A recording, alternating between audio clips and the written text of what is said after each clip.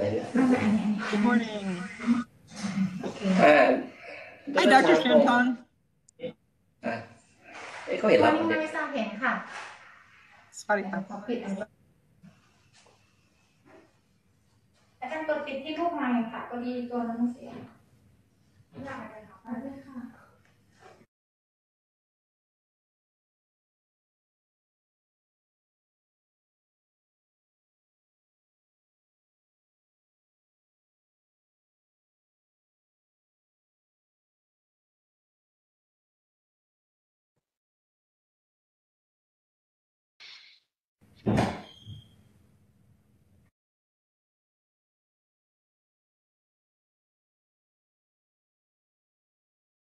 Andrew Hi, Evans. morning. Sorry, I'm late. I want to pass over the club. Hi. Justin, today is the OHSU presentation. Could you please do an honor to quickly say introduction? Yes, once again, Marissa, I might pass that to you because you know Andrew better. Thank you for doing so. Yeah, so Dr. Andrew Natanson is one of our both general neurology and aging and dementia specialists here at OHSU. He joined after his fellowship, I think about 6 years ago. He is a celebrated educator who is one of the co-directors of the medical student neurology clerkship. So he is one of our most experienced and engaging speakers. So hopefully this will be I'm sure this will be an excellent lecture on updates in dementia diagnostics and therapeutics. Thank you, Dr. Marissa. Dr. Andrew, good morning. Welcome to BDMS. We are very eager to hear the update in dementia. Absolutely. Yes, thank you. Okay. I guess I'll just go ahead and get started then. All right. Well, I forgot to put it, but I do not have any financial disclosures. Today we're going to be talking about a couple of different brief overview of some dementia syndromes. What are some new diagnostic options that we have to try to help us make these diagnoses and what some of the limitations are. And then I'm going to be spending a fair amount of time talking about the brand new Alzheimer's treatments, as well as a new behavioral medicine that has just come to market. So briefly, we've changed how we define dementia over the years. We no longer require to have a memory component. Now there just needs to be an impairment in one or more cognitive domains, which is a decline from their prior level of function as well as their prior level of achievement. There needs to be some sort of objective marker as to what is wrong. This is usually done with some sort of cognitive test, as well as some sort of functional impairment, which can either be measured with something like the Clinician Dementia Rating Scale, the CDR, or a functional assessment questionnaire like the FAQ. We also tend to break down dementia categories into whether or not it's early onset versus late onset, and that has everything to do with whether or not symptoms started before or after the age of 65, and then we stage these things based on severity. Now, most commonly, we see Alzheimer's as the #1 cause of dementia syndromes pretty much worldwide, and then followed that secondarily by vascular dementia. And then we clump Lewy body dementias, which includes both dementia with Lewy bodies as well as Parkinson's disease-related dementias. And then the vast minority, excuse me, of all dementia syndromes are the frontotemporal lobar dementias, which make up about 1% of all cases over the age of 65. And this includes things like what we used to call Pick's disease, which we now call behavioral variant frontotemporal dementia, as well as several primary progressive aphasias and some of the Parkinson plus syndromes like progressive supranuclear palsy and cortical basal degeneration. Now, Alzheimer's disease, as we're all aware, includes both extracellular amyloid plaques and intracellular hyperphosphorylated tau tangles.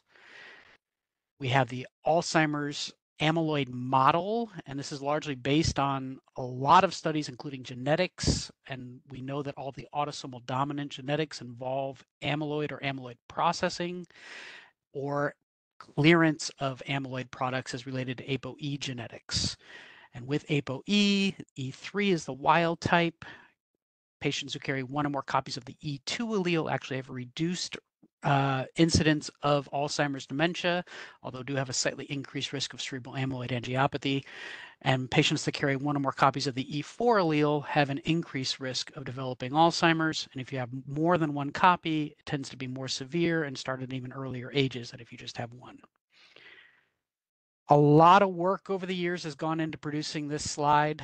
What we see here is basically time on the x-axis, and on the y-axis is biomarkers. And previously, prior to 2010, all of our work was basically focusing way out here on the right side of this graph, where patients were already deeply in the throes of dementia.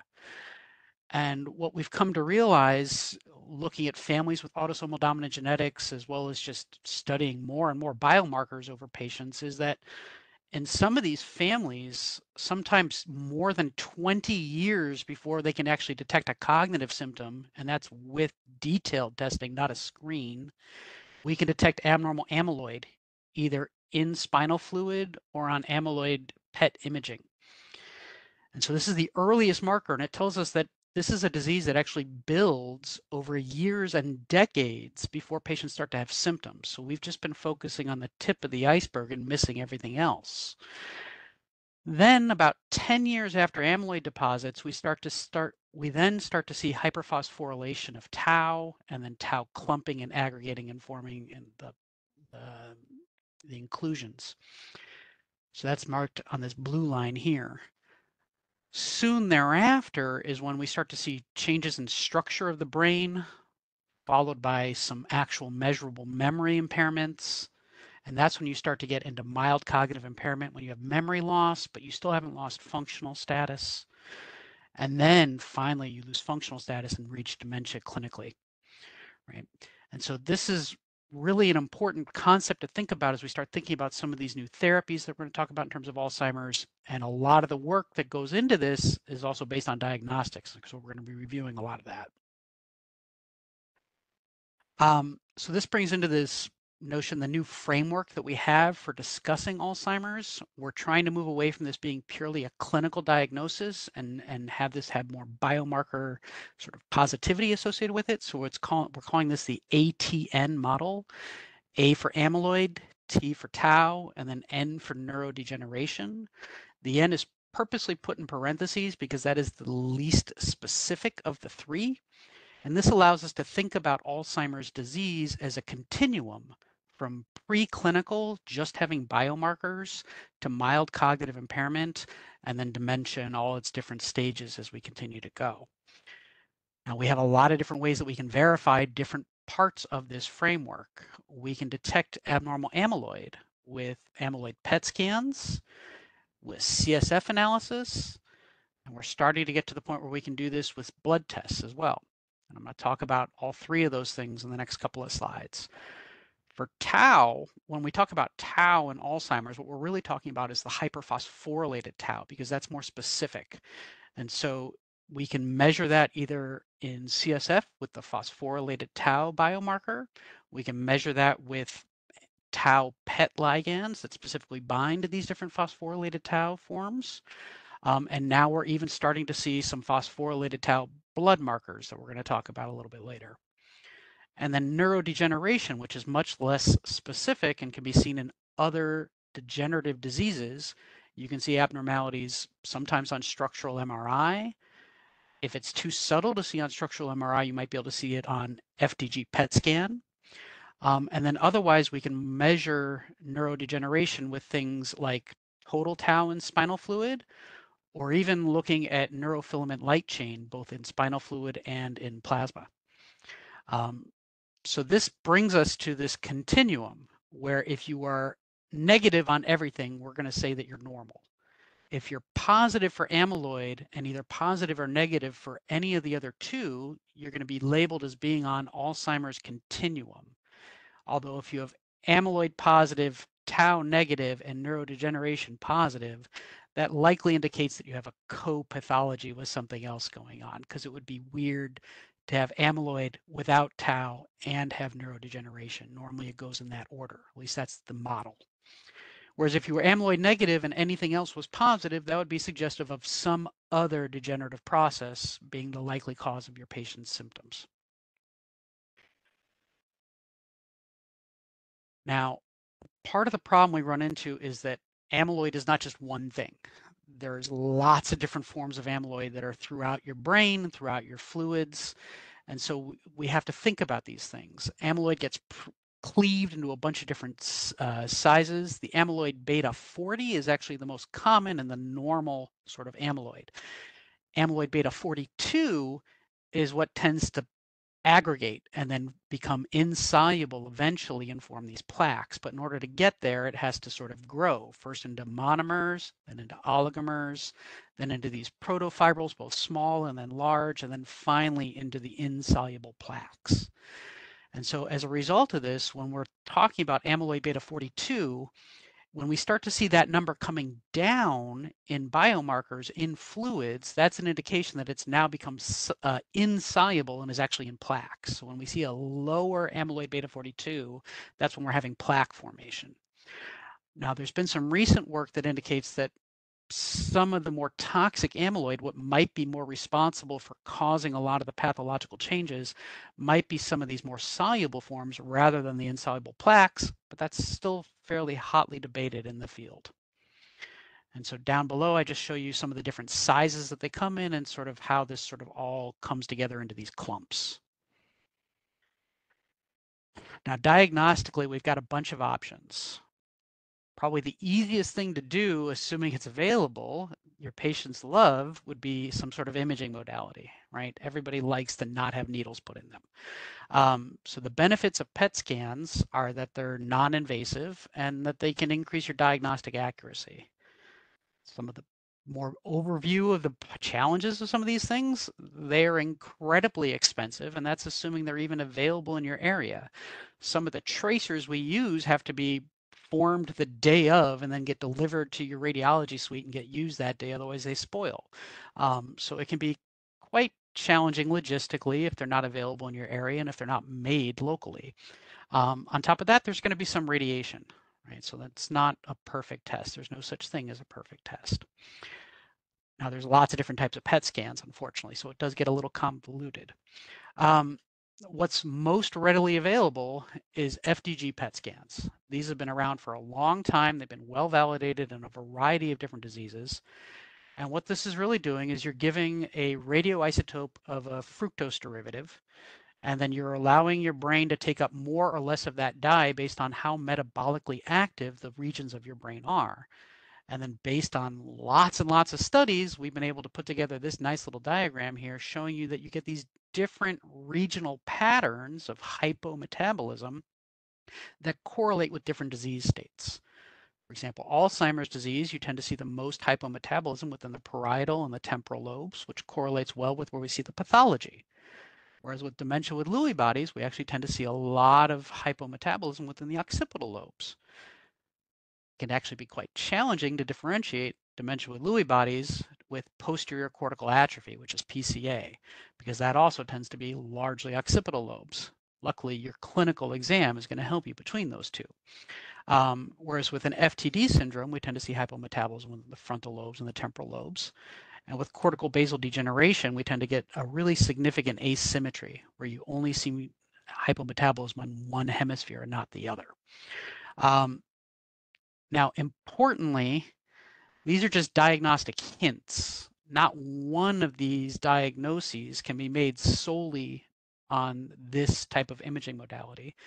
And these imaging modalities do not confirm any of the molecular mechanisms that we think about as we think about these diseases. The advantage of this study is if you don't know what your patient has, this one test might be able to push you more towards one of several different diagnostic syndromes that are related to dementia. But if you're thinking about what can you do to then treat somebody molecularly, this doesn't satisfy that requirement.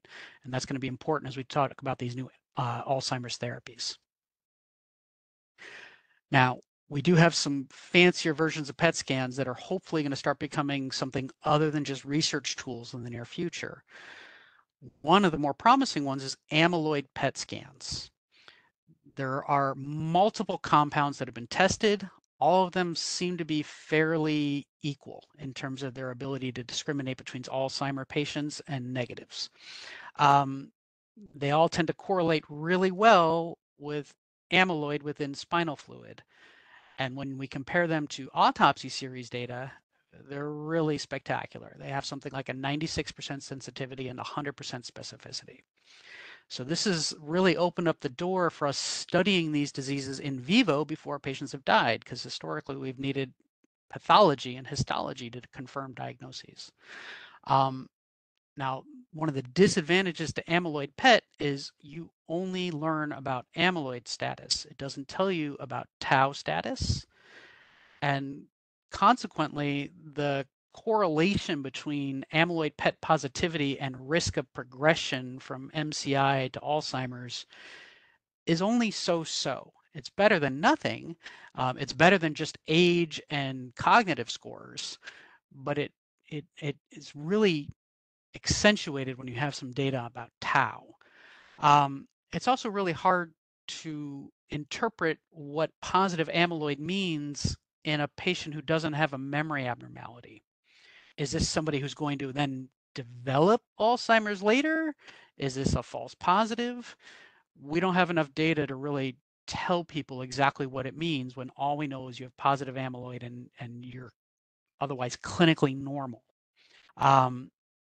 Another problem that we have is that all of these markers, when we use them for amyloid PET scans, they're not specific to Alzheimer's disease. They bind to other forms of amyloid in the brain, like cerebral amyloid angiopathy. And so you have to be careful in patients that have that diagnostic code. You know, is this really Alzheimer's disease, or is it just abnormal amyloid in the brain due to some other condition? Now, tau PET studies are still for now purely just a research tool, whereas amyloid PET studies are probably going to start becoming commercially available in the next year, if they're not already.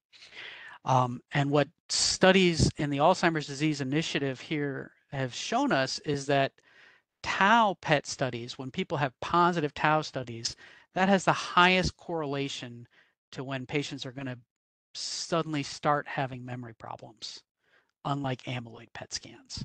And not only that, but when tau becomes positive on PET, that's when we seem to see the highest potential for them to continue to decline cognitively. It actually seems to correlate where the higher the signal of these PET binders, the further progression you're seeing. And that's not something we see when we do amyloid PET studies.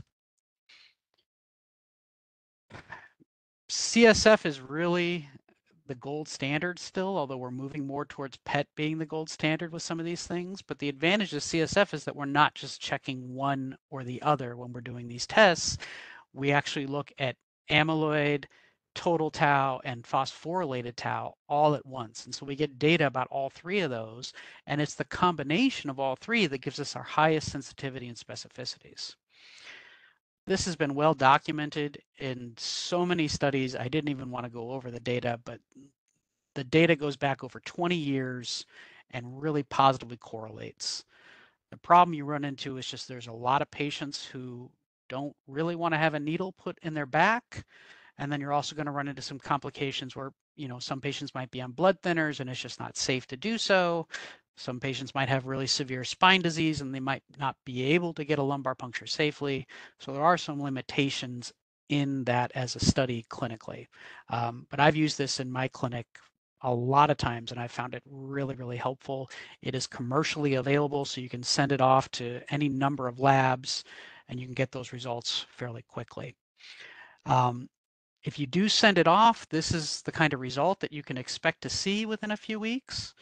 You get both amyloid beta 42, and like I said, that should be low in somebody that has Alzheimer's, because as it goes down, that's when you're forming the insoluble plaques. You tend to see elevations in total tau, and really that's just a marker of neuronal degeneration. It's not specific to Alzheimer's disease. You can see elevations in that in any of a number of degenerative disorders. And then they measure phosphorylated tau at 181. And that is much more specific to Alzheimer's. You don't see elevations in p-tau 181 and other degenerative disorders. It's unique to Alzheimer's. And so what you'd get is you get this nice little XY graph. And on the x-axis, they put phosphorylated tau. And so patients that have Alzheimer's, you'd expect that to be high. And then on the y-axis, they actually have the amyloid tau index, which is the amyloid beta 42 over the total tau. And so what you see is patients like mine here with that red X in that bottom right-hand corner, patients that have Alzheimer's are going to fall into that bottom right-hand quadrant of this graph. Patients who do not have Alzheimer's are going to fall in that top left-hand quadrant of that graph. And patients who fall anywhere else are confusing and probably need some other sort of test before you tell them what's going on. But this is a fairly simple thing and can be really helpful when you're trying to delineate what somebody might have and what therapies you might be able to offer them. Now, what's the easiest thing, of course, for most people is some blood testing. And so we're starting to get into the era where this is going to become more important and more readily available. There's already a commercially available test for amyloid beta 42 over amyloid beta 40. And what the study's previously done is shown that either one of those by itself is not all that helpful and doesn't tend to correlate well with symptoms. But when you take the ratio of 42 over 40, you get a high correlation with amyloid PET status, as well as with cerebral spinal fluid phosphorylated tau, greater than 85%. The accuracy goes up if you also know the patient's ApoE status. In particular, if they have one or more copies of the ApoE4 gene and they have an elevation in the amyloid beta 42/40 ratio, you're going to see that's much more likely to correlate with actual disease. Now, that being said, there are patients who can have negative amyloid PET scans and positive serum markers, which is a little bit hard to think about. And at least in this one study, in that population of patients, you actually found that they had a significantly increased risk, over 15-fold, of them progressing to a positive amyloid PET scan within a year. So that it's interesting, but again, it doesn't always correlate. And you're in my own hands, when I've done this study in patients that I thought for sure was going to be negative, I've had multiple people end up having a positive result, and then I've then done a confirmatory test with either amyloid PET or CSF analysis, and they've been negative. So I've gotten several false positives with this amyloid serum marker. But the negative predictive value of this test is thought to be fairly high, and it might be really useful to start screening patients that you think might have mild cognitive impairment and are thinking about maybe some of these new amyloid therapies. Now, the more interesting tests are the phosphorylated tau tests, and they've looked at a couple of different forms of that over the years. The first one that was really sort of looked at was the p-tau 181, and this correlates with the same marker that we look at in spinal fluid. And when we've looked at this, comparing both cognitively normal to MCI patients to Alzheimer's disease patients as clinically diagnosed with probable AD, it's correlated pretty well with amyloid PET positivity. And that's how we tend to measure these things now, is we know that PET works really well with actual pathology, and so now we measure everything as opposed to PET. But there are some cases where it's not super accurate. p-tau 217 seems to have even better data. This correlated really tightly with both neuropathology confirmed Alzheimer's disease, even better than the p-tau 181. And it was really strongly able to discriminate other neurodegenerative processes from Alzheimer's disease in a very large group of studies. So this is not yet commercially available, but a lot of the new clinical trials that are being done in Alzheimer's are actually using p-tau 217 as a confirmatory test before they're even enrolling patients. So I'm pretty sure this is going to be the future when it does come commercially available. There are a couple of other things that we're looking at. One that's really interesting is neurofilament light chain. This has been looked at in both serum and CSF, and of course everybody's going to prefer a serum study. And what we're finding is that this can be elevated in a variety of neurodegenerative processes, both FTD as well as AD and even Lewy body. But what you're not seeing is positivity in cognitively normal patients. And so this is something that you might be able to use if you're trying to really screen out patients like, hey, do you have a neurodegenerative process or is this something else? And if it's negative, then maybe they have a vascular cause of their dementia, or maybe they have a psychiatric cause of their cognitive symptoms. And interestingly enough, this has been able to discriminate between MCI and even dementia, where it seems to get a little bit higher. And that's the data that I'm showing you in the bottom right-hand corner.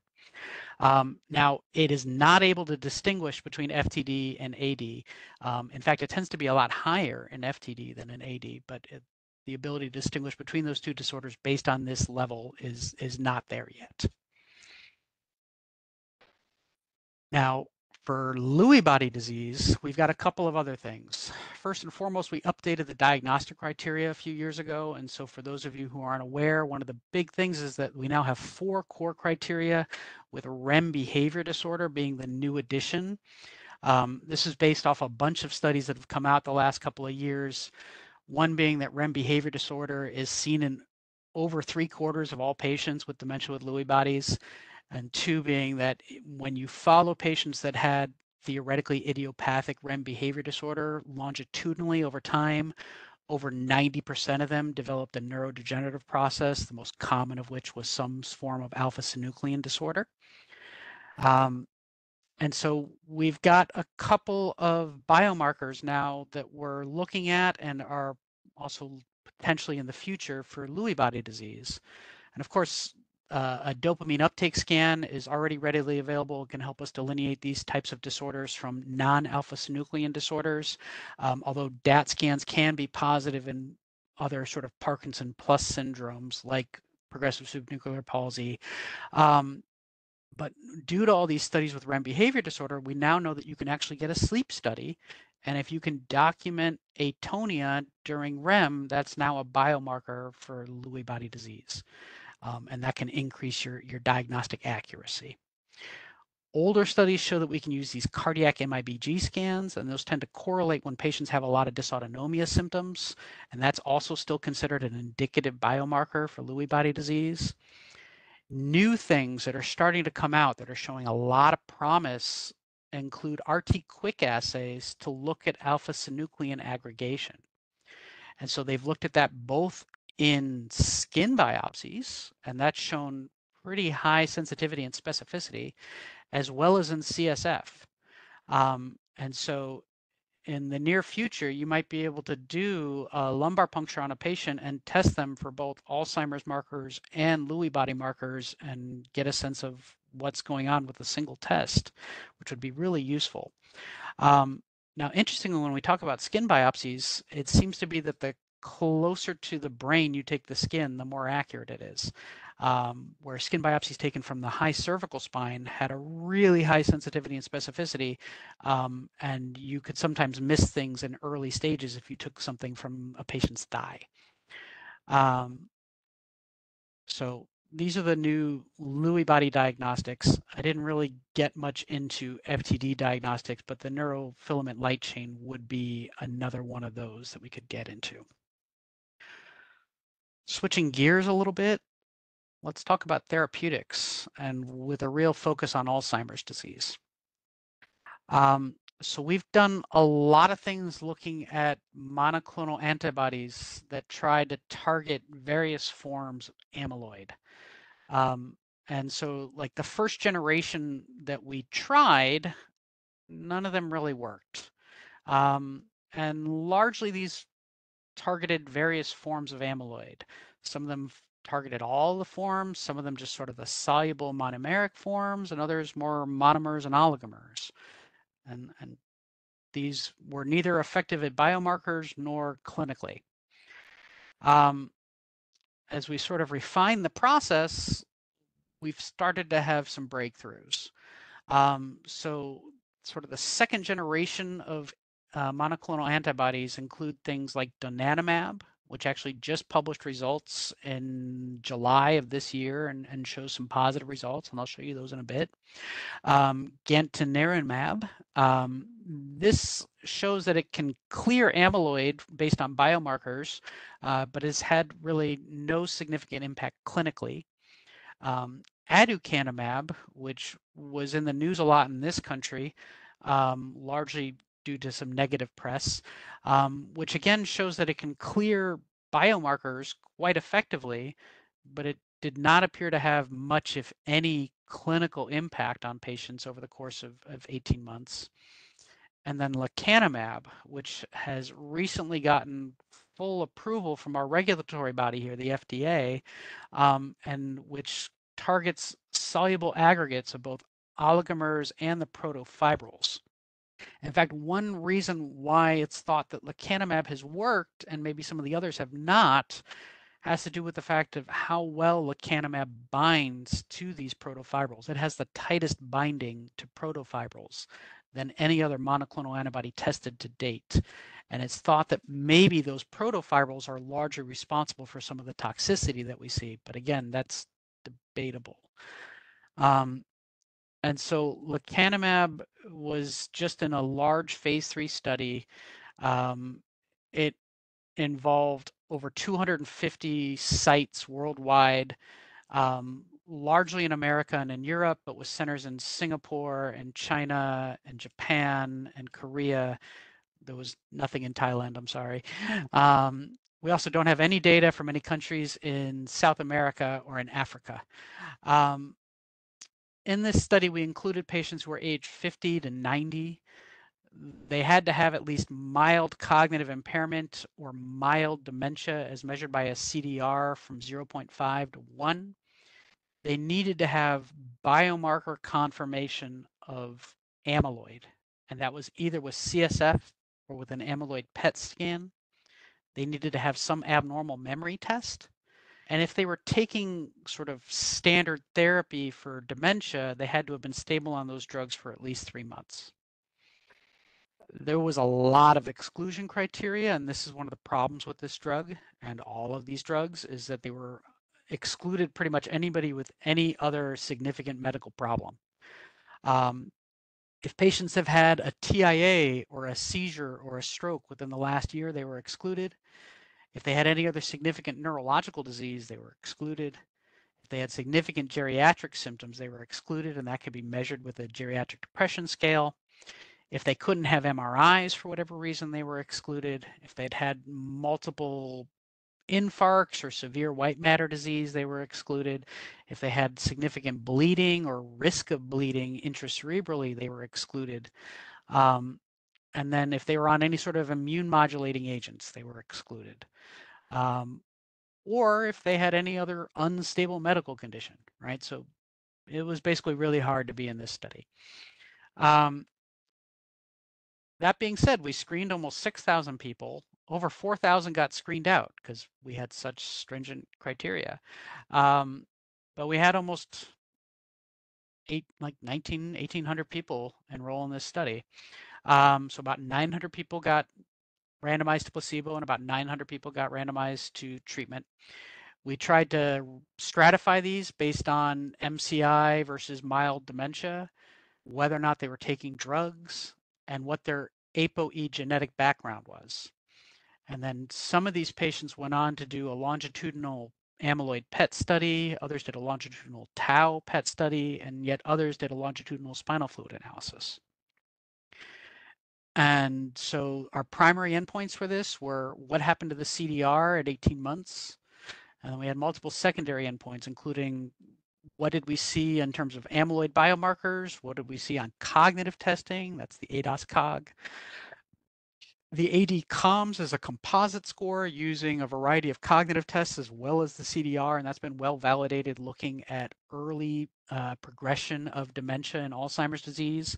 And then we also used a questionnaire measuring IADLs, And again, higher is actually better with that. And so what the results that were published in this phase 3 study showed was that, yes, this monoclonal antibody drastically reduces the amount of amyloid that we can detect in patients' brains. But more to the point, it could also reduce the worsening in cognition over time. Now, importantly, they did still get worse over time, but they got worse more slowly than the placebo arm. We see this as well in the composite score and as well as in their functional abilities. And there was actually a 2-point difference in functional abilities, which I think is clinically meaningful. What I like even better is what they show in the supplemental figures. This is the first data that I'm aware of that can confirm in a human subject that impacting amyloid can subsequently impact tau. And so we see that in spinal fluid, patients who got drug as opposed to placebo had a reduction from their baseline to treatment in total tau, so they have less neuronal degeneration going on anymore. We see a reduction in the phosphorylated tau in spinal fluid. So this is having a direct impact of a downstream biomarker by decreasing amyloid. And we can even see this in phosphorylated tau in the serum. And so this is really pretty exciting from my perspective, that here we have something that's impacting not just one biomarker, but downstream biomarkers. Functionally, patients who are on this therapy, you could actually see a widening in terms of their risk of progression to the next stage over time, where early on it was fairly narrow, but as time went on, it got wider and wider and wider. And so what this data is really telling me is that this drug is the first drug that's ever been published that seems to actually apply the brakes to the Alzheimer's train. The train's still moving, patients are still getting worse, but they're getting worse more slowly, and the amount that's slowing down seems to be increasing over time. When we look at some subset analysis, we can further pick and choose what we think is really important here. And one of the hallmarks that I really want to point out is that when we look at genetic analysis, if we actually excluded the patients that were homozygous for ApoE4, these were the patients that were actually weighing down some of the results. They didn't really benefit. Whereas patients who were either heterozygous or non-carriers, instead of a 27% slowing for all comers, we're seeing somewhere between a 30 and a 40% slowing down. Likewise, when we look at age, we see that younger patients didn't do as well as older patients. And this actually correlates very, very well with ApoE status, where patients that have 2 copies tend to be much younger than patients with 1 copy or no copies. There are some gender discrepancies, and this is something that we see among a lot of dementia literature and is not super surprising. Most cognitive tests that we give to patients tend to give women an unfair advantage. They score higher than men, even though they might be further along in actual pathology. And that might explain some of these findings, but maybe there's something else that we don't know, more to be determined. And then, not unsurprisingly, we did see some racial discrepancies. Part of this is a numbers game. There were only 40-something patients who identified as being Black. The vast majority of patients identified as being white, but we did have a fair amount of patients who were of Asian descent, again, not Thai, but from China, from Japan, from Korea. And at least among those patients, we did also see some significant slowing down of the disease. It's not a great drug. There are definitely some risks that come with it, and that's what we're going to go over now. Only 6% of people actually dropped out of the study due to adverse events, and so it was generally fairly well tolerated. There were equal number of deaths in the treatment arm as in the placebo arm, at least statistically. The thing that seemed to prop up the most in patients who were given therapy was an infusion reaction. And this occurred in about 1 in 4 people. If this occurred, it occurred the first time patients got drugs and every subsequent time. If it didn't happen the first time, it almost never occurred. The most common symptoms were either swelling in the arm as the drug was going in, or maybe a flu-like response that might occur up to a day later. It was very, very rare to have any sort of significant angioedema, but there were a few patients where that occurred and they required some epinephrine. Largely what we realized is once patients got this, we could pre-treat them with either antihistamines or corticosteroids and have some epinephrine on hand just in case, and patients were able to do better. And as that happened, those symptoms got less over time. The other common side effect was headache, and that occurred in about 11% of people on drug and only about 8% of people were on placebo. Otherwise, it was fairly well tolerated other than this brand new side effect called ARIA, and so I'm going to spend a bit of time talking about that. So ARIA is an acronym. It stands for amyloid-related imaging abnormality, and it comes in 2 big flavors.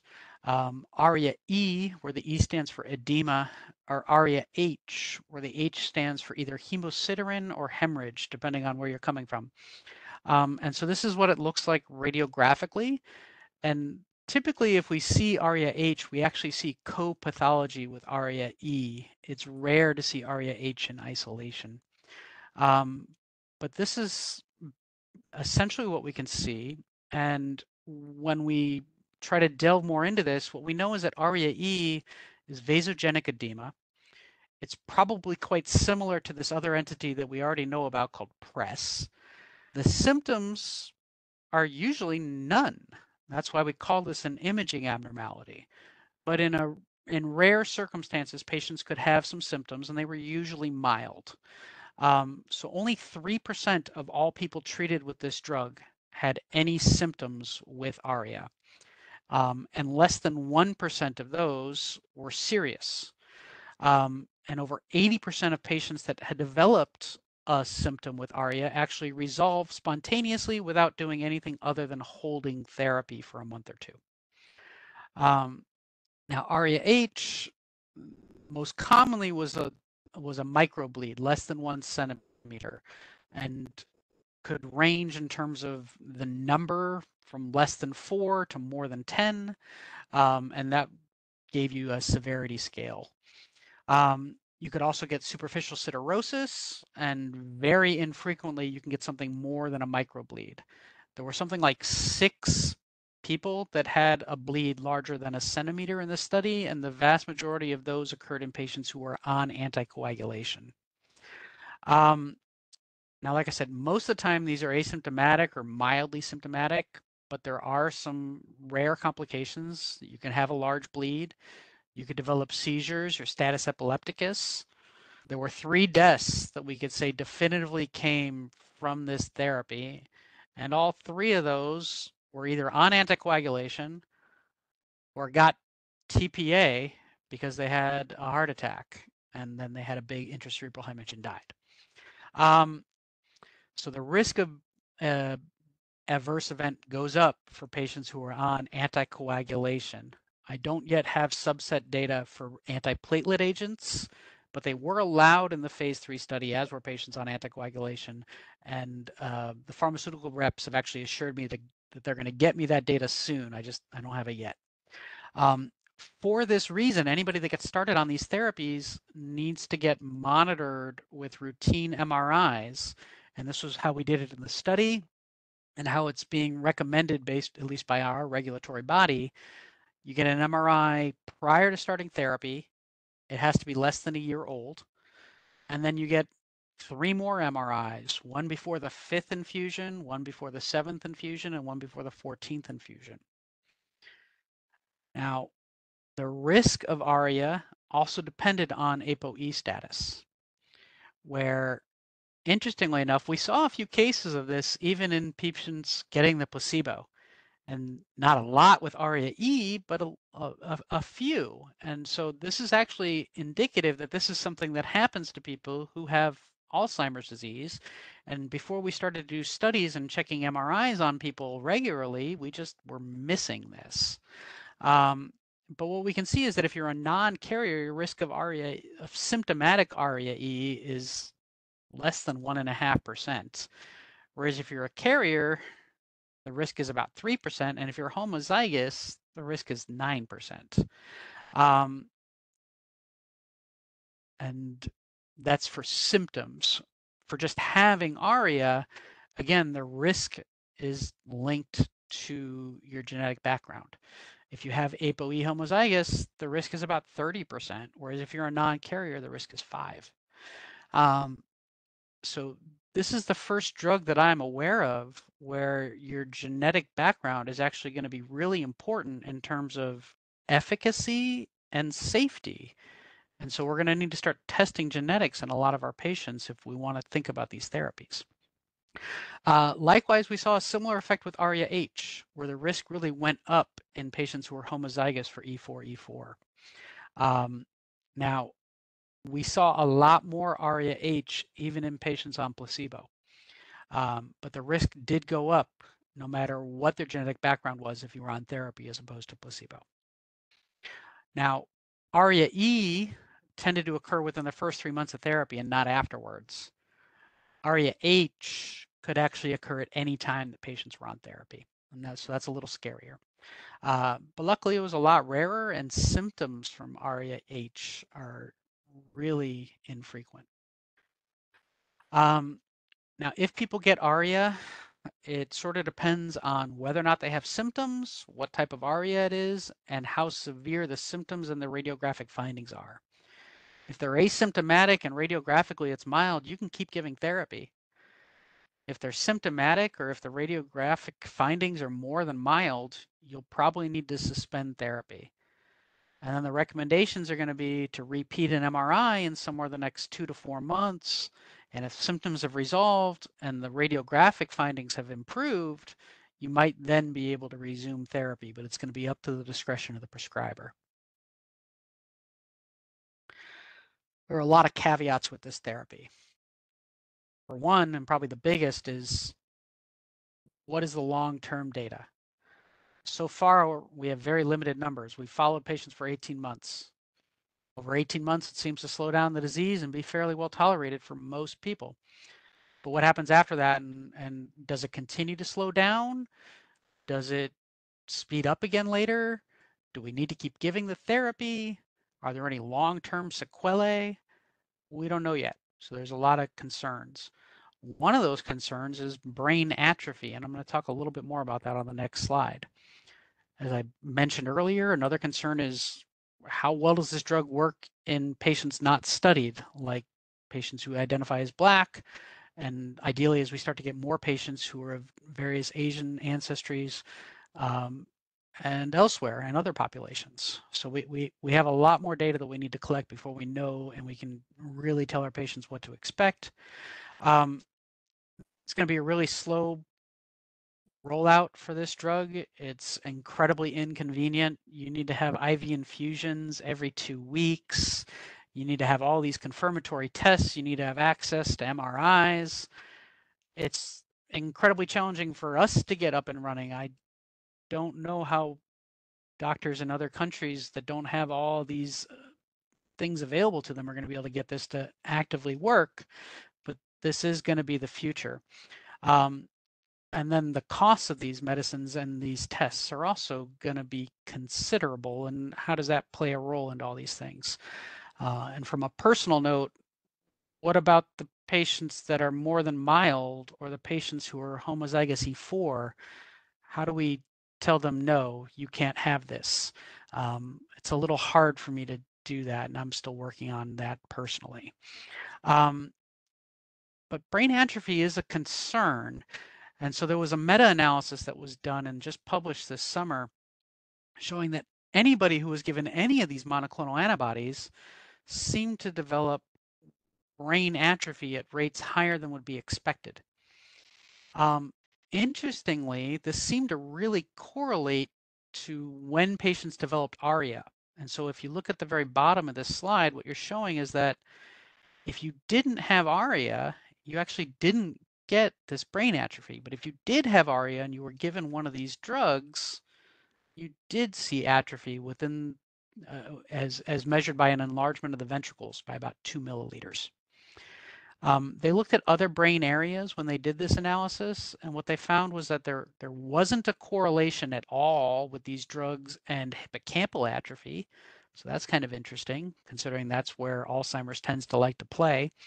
But there was an effect on whole volume loss that also correlated with whether or not there was ARIA, and that was about 5%. We don't know why this happens. We don't know what this means. We don't know if this has any clinical bearing. Right now, this is just a radiographic finding that's been validated in a bunch of things.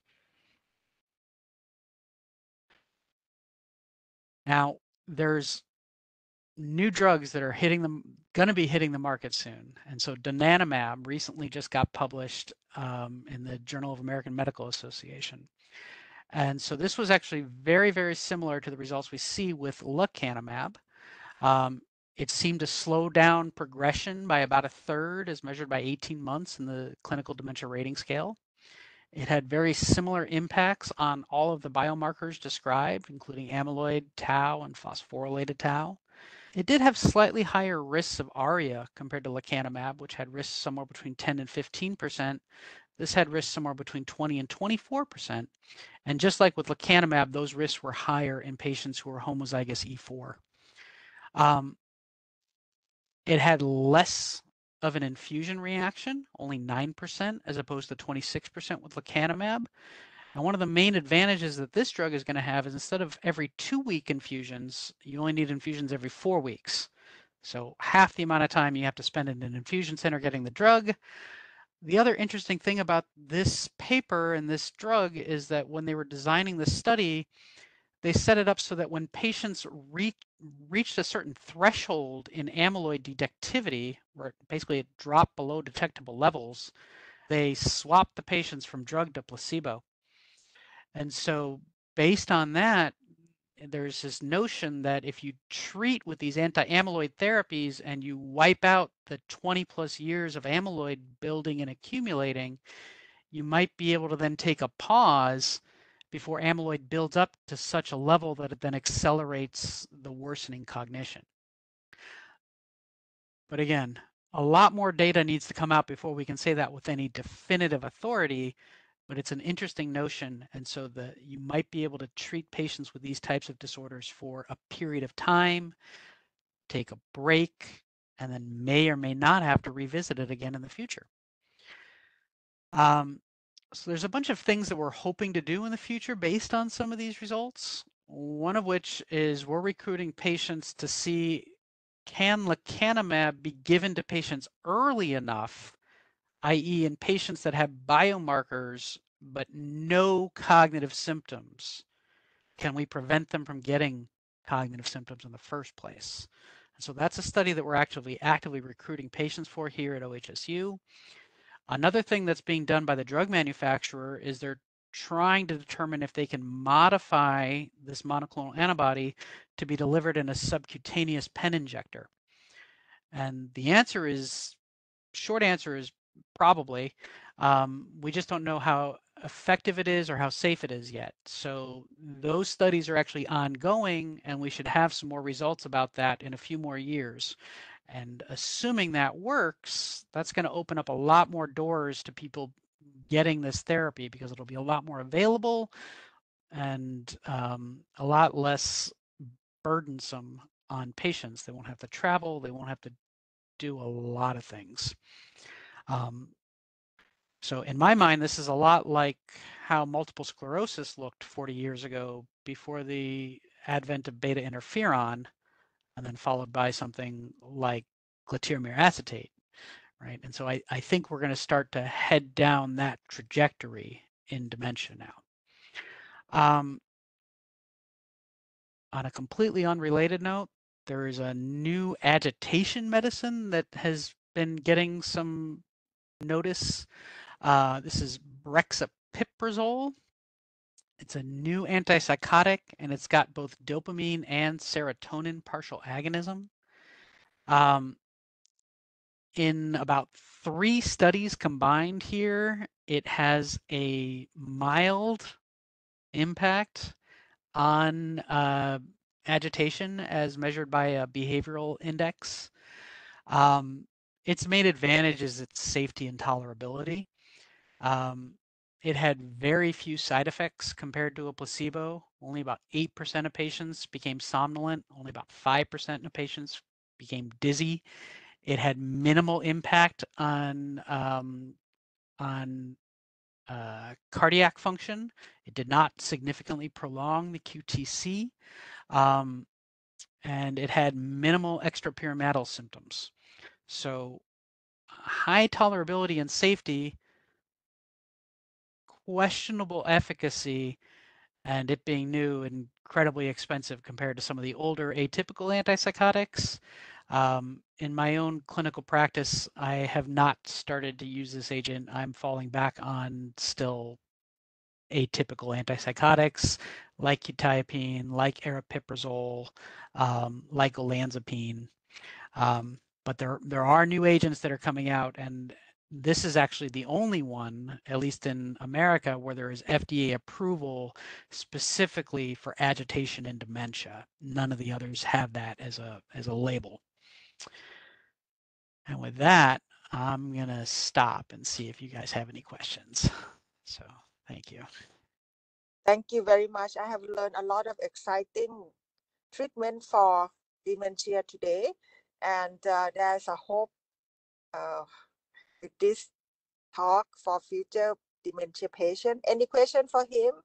We have a few minutes. ESQ มีไหมฮะ อาจารย์พูดได้เลยค่ะ Dr. Andrew, let's make ask the simple question. You talk about amyloid plaque in the Alzheimer's disease. Any correlation with the CAA? I mean, the patient have the amyloid angiopathy, have bleeding in the brain, and then from any test we check that they have amyloid in the brain. Do you think that CAA and Alzheimer's disease is the same category of disease? So they're not the same, but there is a lot of overlap. A lot of patients that have Alzheimer's also have CAA, but you can have one and not the other, or you can have both. So there seems to be overlap. And the way I think about it is if you have one disease in which you have abnormal amyloid deposits, the chances of you having a second disease with abnormal amyloid is probably higher than in somebody without either one of those. And we see that both as well in the genetic analysis, where patients that have that ApoE2 gene, which is very rare, they actually have an increased risk of cerebral amyloid angiopathy as opposed to wild type patients, but they have a decreased risk of Alzheimer's disease. Thank you. We can have one last question, please. Chief, ถามไหมคะ Thank you very much for your intensive lecture about Alzheimer's disease. I'm Dr. Pisha Pisanpong. Actually, I'm a movement disorder specialist.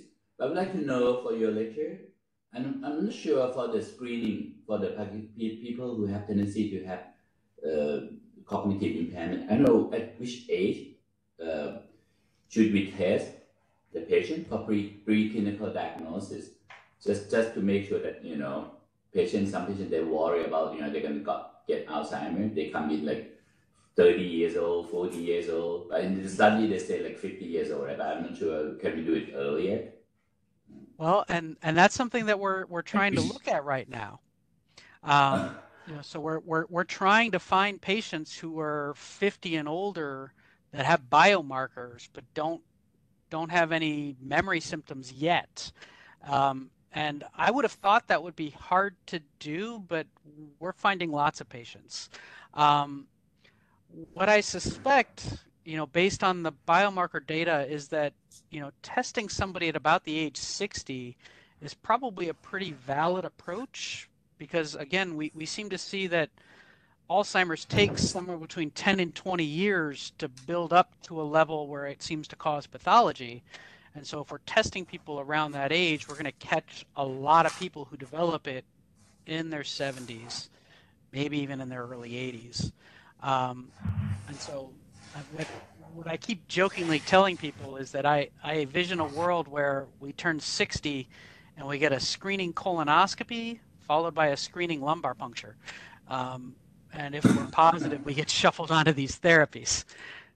Yeah, that is possible Actually, in the here at future. Bangkok Hospital, we have a ability to perform like a PIP scan, the beta amyloid PET, but still we cannot do the tau PET yet though. But there's one center in Bangkok, they can perform the tau PET scan. So I'm still wonder, I send the patient to do the beta amyloid PET with the dementia patient, and we couldn't find the beta amyloid in the brain. Should we send the patient for the tau scan, or if the beta amyloid PET negative, then the tau should be negative also, right? If the beta amyloid is negative and the tau is positive, then that would suggest pathology other than Alzheimer's disease based on the new models that we're using. And there are patients that have positive tau and negative amyloid, and that's exactly what they would fall into. Thank you. We have Thank you reached very the much. end of the day, and we are thankful for Dr. Andrew for very, very excellent lecture and open our eyes to the new hope for dementia. Thank you very much. Thank you so much for having me. Bye-bye. Oh, thanks, Andrew. Thank Great job. you. Thank you so much. Bye, everybody. Bye, Marissa. Cóชื่อ Dr. Andrew. Right?